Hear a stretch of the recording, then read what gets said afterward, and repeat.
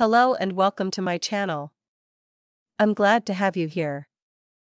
If you're into tech tips, smart gadgets, and easy-to-follow tutorials, you're in the right place. Don't forget to like, share, and subscribe so you never miss an update. Let's get started. In this quick and easy tutorial, I'm going to walk you through the steps to reset your TP-Link AX1500 Wi-Fi range extender back to its original factory settings. This can help fix connection issues or prepare the device for a fresh setup. Resetting the TP-Link AX1500 is necessary when you're facing connection issues, forgot the password, or need to reconfigure it. A factory reset clears all settings, restoring the extender to default, so you can start fresh with a new setup. Begin by plugging your TP-Link AX1500 into a power outlet close to your main router. Wait patiently for about 30 seconds until the power LED becomes solid, indicating that the extender has successfully powered on and is ready for setup. Next, grab your phone, tablet, or computer and go to your Wi-Fi settings. Look for a network called TP-Link Extender and connect to it. You won't need a password at this point.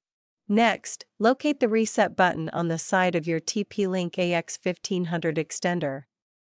It's a tiny pinhole labeled reset, usually positioned near the power port. You'll need a paperclip or pin to press it during the reset process. Take a paperclip or pin and gently press and hold the reset button for approximately 10 seconds. Keep holding until the power LED begins to blink. This blinking light indicates that the TP-Link RE505X extender is now resetting to factory defaults. After holding the reset button, release it and give the extender a minute or two to fully reboot. During this time, the LEDs may blink. Once the power LED turns solid again, the reset process is complete and the extender is ready. Your TP-Link AX1500 has now been successfully restored to its factory default settings. It's ready for a fresh setup, whether you choose the quick WPS method or the manual setup via the web interface. You can now begin reconfiguring it. If you run into any issues or need assistance, our expert support team is always ready to help. Don't hesitate to reach out for guidance or troubleshooting. Just give us a call at 1-323-507-3713, we're here for you.